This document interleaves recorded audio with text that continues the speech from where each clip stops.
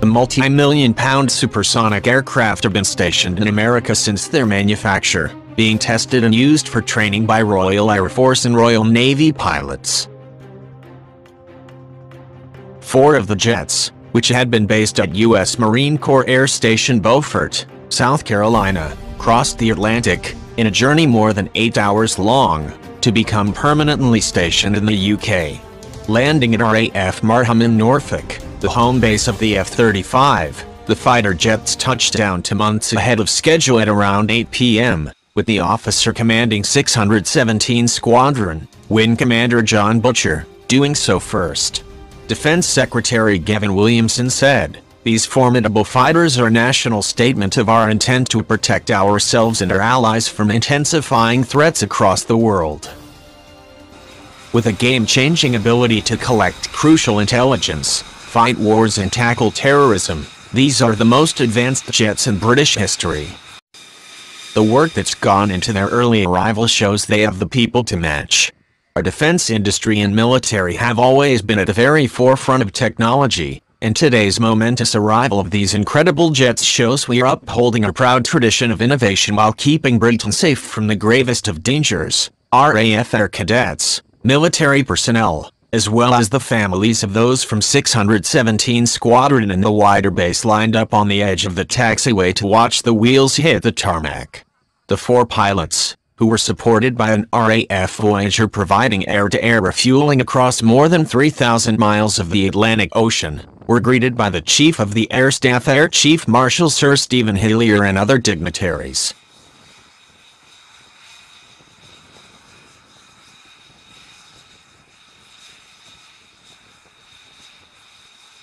ACM Hillier said, "In the RAF's centenary year, it's great to see the most advanced and dynamic fighter jet in our history arrive today at RAF Marham, and with the modern dam-busters in the cockpit, this homecoming truly feels like an historic moment in British air power.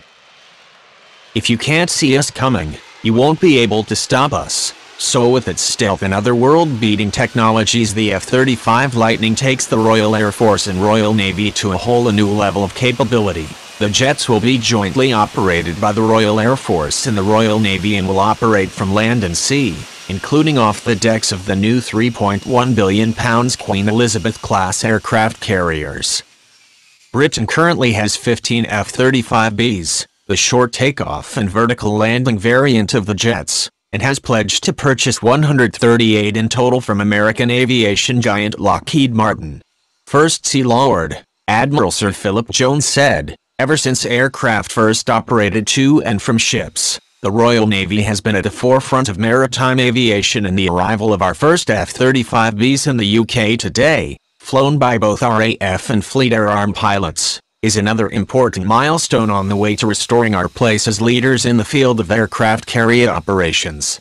Once combined with our new aircraft carriers, HMS Queen Elizabeth and her sister ship HMS Prince of Wales, these extraordinary jets will sit at the heart of our country's globally deployable expeditionary forces and provide the potent conventional deterrent we need to ensure our national security. Later this year, F-35 flight trials will take place off the behemoth aircraft carrier HMS Queen Elizabeth, seeing British pilots fly jointly on test jets that are currently based at Patuxent River, Maryland, off the deck.